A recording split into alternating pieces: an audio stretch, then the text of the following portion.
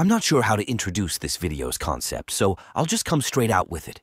I mean to propose a theory of cosmic fracture for the 40K universe that takes inspiration from both Indo-European creation myths as well as the real-world holographic universe theory to argue that the warp is, in essential fact, the origin point of the 40K universe.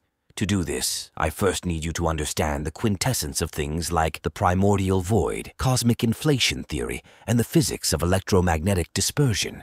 Don't worry, these things are actually far simpler than they sound when you really drill down to their roots. But since it is by far the simplest of the above concepts to get to grips with, I'm going to address the metaphysical side of our Eldritch equation first, where we encounter esoteric terms like Ginnunga Gap, Nun, Absu, Pandemonium, the Outer Darkness, the Tau, no, not them, and many, many more. All of which are linguistic facets of the universal body of human thought that describes the great Eldritch Sea from which all things source and to which they will all inexorably return. Some say it is the formless water into which God spoke the light of creation. Others say it is the mind of the Alpha Eldritch deity, Azathoth, and that we are all just his fevered dreams. This eternal nightmare, this great black thing, this is what the warp truly is. It is the start and end of the circle. It is the sea beneath all ships. It is the sky which holds up all stars. It is where we come from, and it is to where we are all unabatedly destined. And now for the difficult part.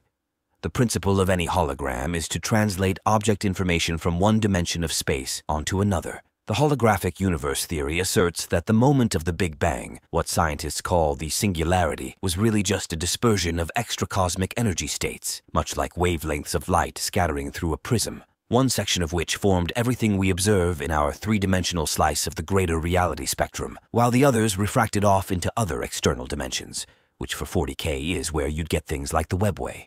Now, I obviously can't draw an infinitely sided hyperdimensional anomaly for you, so here's my very abstract, absurdist rendition of my 40K cosmology. You'll notice that our material reality, the materium, reverberates outward from the immaterium in ever-ossifying ripples. This immaterial expansion theory would explain how and why the warp is said to exist beyond linear time, despite having entities within that can perceive events with a before and an after just as we do, and which themselves possess definitive origin points in our reality, despite being supposedly eternal, as well as how the warp itself can supposedly be both infinite and finite, and also how it drives people absolutely raving mad if they stay in contact with it for too long.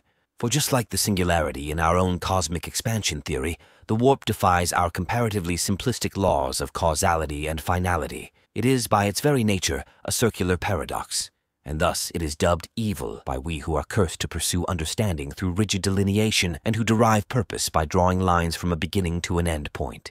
And here's where souls come into the picture.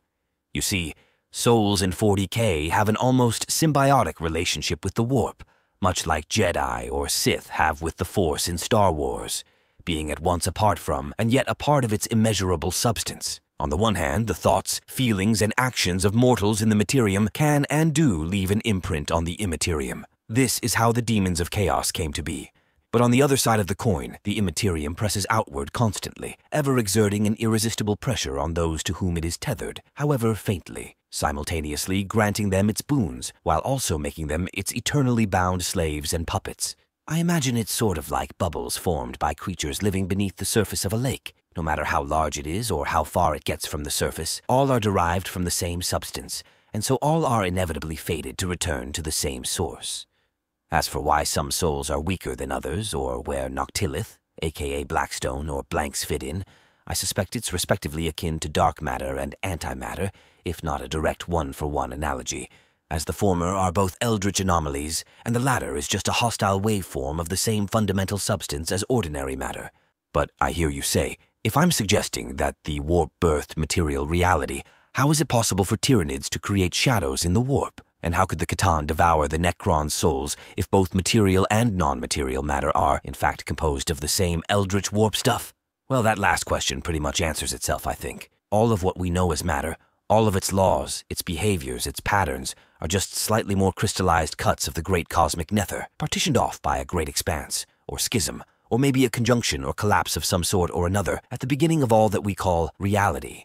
But whatever its source, we know that the veil segmenting our realm of the multiversal spectrum is permeable and much thinner than most would be comfortable admitting.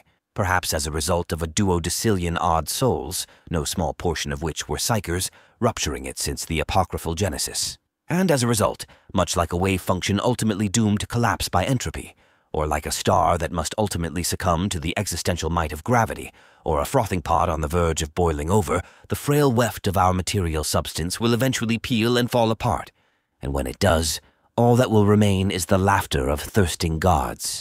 Of course, this is all just my own strange opinion. Leave your own below. And, if you feel the video or channel deserves it, consider leaving a like, share the video, and all that other standard YouTuber tripe you're sick to death of hearing by now. Maybe consider checking out my books on Amazon.